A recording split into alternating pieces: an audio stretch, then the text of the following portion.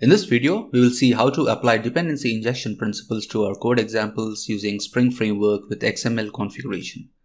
In the previous video, we saw how to perform manual dependency injection by manually creating the objects we want and passing them into the email client class. Now we will see how to use Spring Framework to pass dependency into our classes. So Spring Framework provides us a way to automatically create objects and inject them into our application at runtime. This functionality is provided by something called as a Spring Ioc Container. The Spring Ioc Container is responsible to create our objects and maintain its entire life cycle. So instead of manually creating the objects in our code using the new keyword, we can ask Spring for objects we want and it injects them at runtime. One of the ways to do this is by specifying all the objects we need inside an XML file. Then the Spring Ioc Container reads this XML file and will create the required objects and inject them into our class at runtime. We can also do this, of course, by using the Java annotations, but in this video, we will mainly focus on using the XML configurations. So to use the Spring Ioc Container in our code, Spring provides us with two interfaces called as BeanFactory and an ApplicationContext. The ApplicationContext interface actually extends the BeanFactory interface and provides us much more features on top of it. And it is also officially recommended by Spring to use ApplicationContext interface over the BeanFactory interface. If you need more details about this, I will add a link in the description section. As this ApplicationContext is an interface, we cannot directly use this in our code. We need an implementation of this interface. So there is actually a class which implements this interface, and the class name is this class path XML ApplicationContext class. So if you want to access the Spring container in our code, you can just use the class path XML ApplicationContext. So let's go back to our code and let's rewrite it so that we use the Spring container to inject our dependencies instead of us manually doing it. Back inside the email client class, I will delete the old code and let's rewrite this using Spring.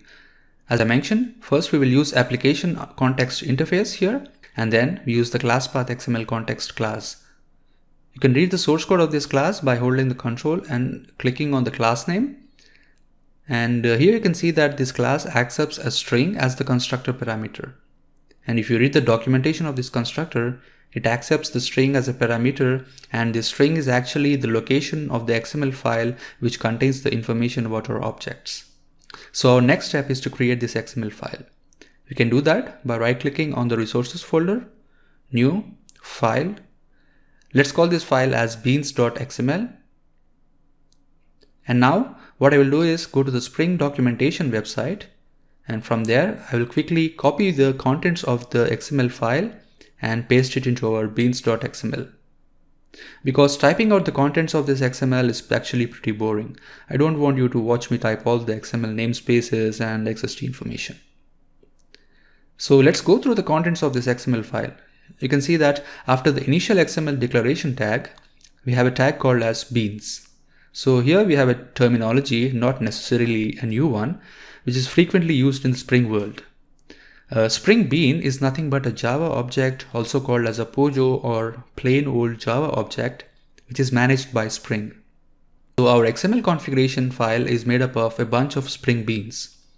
Each bean entry in this file will replace the new keyword when we create the object. So in our example, we want to inject the dependencies into the email client class. So the first thing would be to add a bean with ID as email client, and the value of our class would be the class name of the email client. Here, we should provide the fully qualified class name of the email client class. We can easily get this information by right-clicking on the email client class and click on copy reference. And now let's paste this value. So as you can see, it's nothing but the name of the class, including the package structure which is hidden. So it's like providing the name and address of this class. Now we have declared how to create the bean for email client class. Let's also provide the spell checker to the email client class. As we are passing the spell checker object as a constructor argument, we can declare that in the XML file using the constructor arg tag. And inside the tag, we have to pass a reference of the spell checker bean. For that, we have to first create a bean for spell checker. Let's do that in the second bean tag I will provide the ID as basic spell checker. And for the class, I will again copy the fully qualified name and paste it here. Now we have a bean also for basic spell checker. Let's pass the ID of the basic spell checker bean as a constructor reference to the email client bean. We can also create a bean for advanced spell checker by just copying, pasting the bean tag of the basic spell checker and replacing the ID and class values of the tag.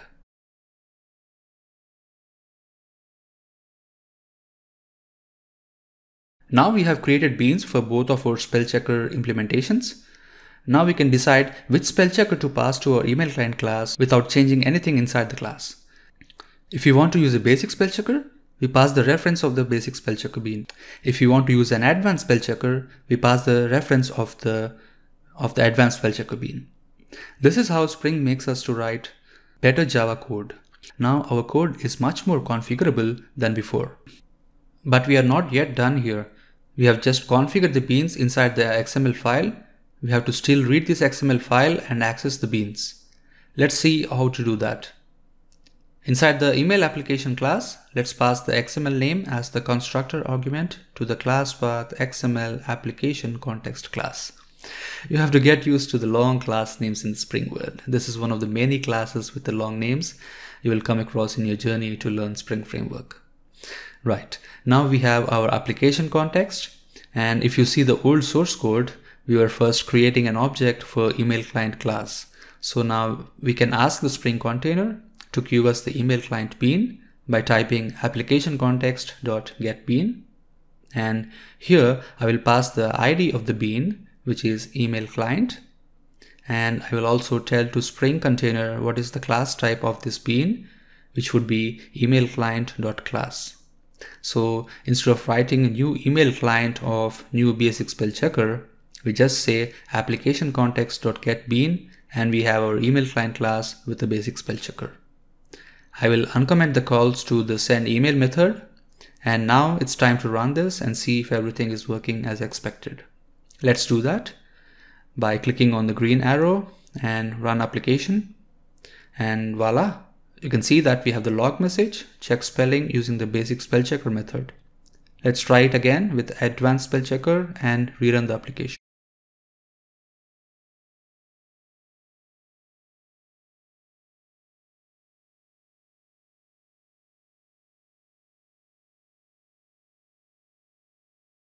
So you can see that the log messages are coming from the advanced spell checker class here.